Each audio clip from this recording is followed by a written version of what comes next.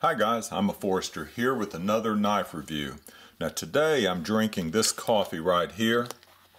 This is made by Hunt's Perfect Roast, and here's the website where you can go to order some for yourself.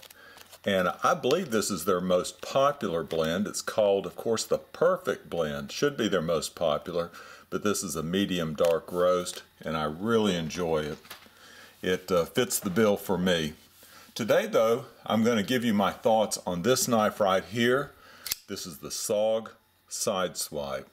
Now I call it a rugged EDC knife, and just from its looks, I don't think I have to defend that.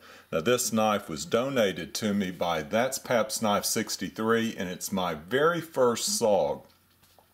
I believe the very first knife review that I ever watched on YouTube was by Nut and Fancy, and I think it was a SOG Flash 2. He made me want that knife, but you know what? I never bought one.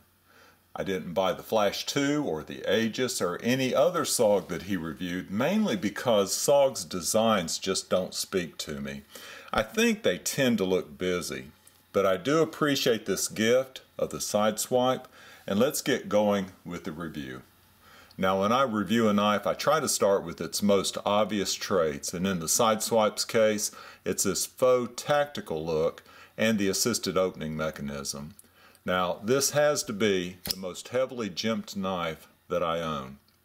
It's on the back of the blade right here, on the lockback mechanism, on both sides of the handle scale on this GRN insert, and it's completely under the bottom of the handle. You can get a good look at that right there. It's definitely secure in my hand, but the thing is, that's just not necessary. To me, this is an EDC knife, not a self-defense knife, so all the jimping is more for looks than practicality. The second most obvious thing about the knife is SOG's assisted opening feature. The blade comes out pretty fast, and it's fairly consistent now that I've worked on it. Now, I'm not a big fan of assisted opening knives. In general, I think it's just something else to break, and I much prefer a good manual opening knife. With assisted opening, you don't have any other choice, and it's just not appropriate for some situations. So let me go over some of the less obvious features of the knife, and I'll start with the blade. Now, other than the name, which is right there, SOG Sideswipe, there's no other markings on the blade at all, nothing on this side. They don't tell you that it's made in China, and they don't tell you that the blade steel is 7CR15 stainless steel. The cutting edge is 3.4 inches long, and the overall blade shape is what I would call a harpoon type shape. It's not that sharp right now, and I'm not going to do a paper cutting test for that reason, but I'm sure I could easily touch up this blade, which is you might be able to tell, a slight recurved blade. Now, the overall weight of the knife is 3.5 ounces, which I would call a medium weight. It's not overly heavy, but that weight is due primarily to the anodized aluminum handle.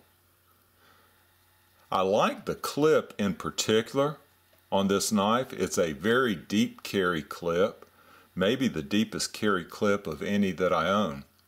And you can mount it on either side.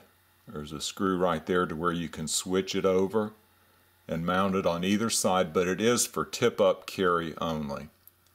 Now, one thing I want to point out is it has a locking mechanism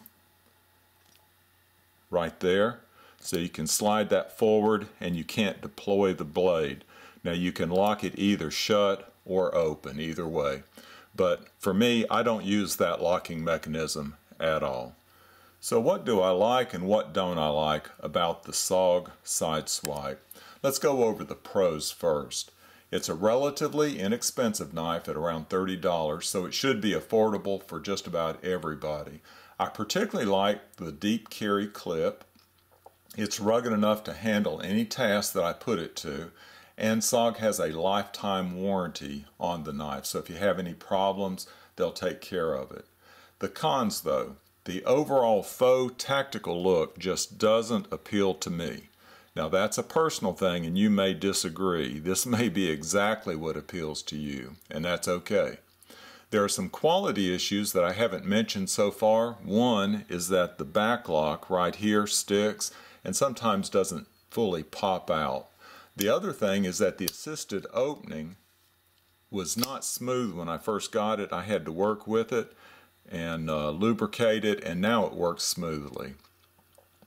And if I didn't mention it already, the thumb studs are huge. They're the most obvious thing I feel when I hold it in my hand. Let me put down a comparison knife that fits the same rugged EDC niche in my collection, and it's the Kershaw Emerson CQC6. Now they're similar in size, although the Emerson is much heavier. The Emerson has a manual opening, but it can be deployed automatically using that wave feature. And I like the clean look of the Kershaw more so than the SOG. So there you have it, the SOG Sideswipe. It isn't exactly my cup of tea, but it might be yours. I'll put a link to the knife on Amazon below. And y'all take care.